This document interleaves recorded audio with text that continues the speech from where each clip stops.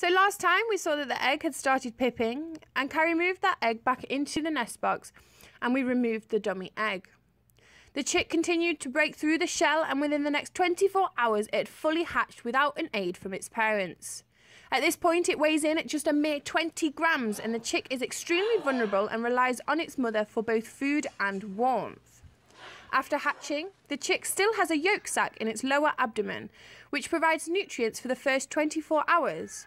After those nutrients are fully absorbed, it is vital that the parents are constantly feeding and keeping it warm. Without this, unfortunately, a young chick could easily perish. Growth happens fast at this age.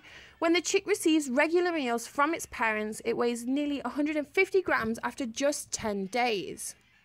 Around day 18, the chick weighs in at around 400 to 500 grams. This is the ideal weight, where we then put on a ring on its leg. This does not limit normal function or cause any irritation to the chick. This ring provides an important ID number that links to our database of information of all our birds in our facility and those that have been released into the wild. Until now, the chick has been partially covered in wispy, downy grey feathers. But after a month, the hint of colour starts to appear as the chick's coloured feathers developed. They have a blood supply and can be very fragile. Feathers at this stage are known as pin feathers, but will grow quickly and soon cover the chick. The chick continues to grow at a steady curve, but remains inside of the nest box until it's around 12 weeks old, continuing to rely on its parents' food.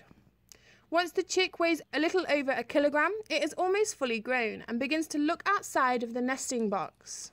After about a week of doing this, it decides to fledge the nest, which is the act of leaving the nest box to explore the aviary with its parents. At this point, it is now fully grown and fully feathered.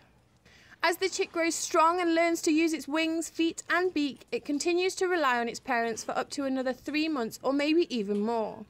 It also begins to socialize with other chicks its age, learning everything it needs to prepare for life in the wild.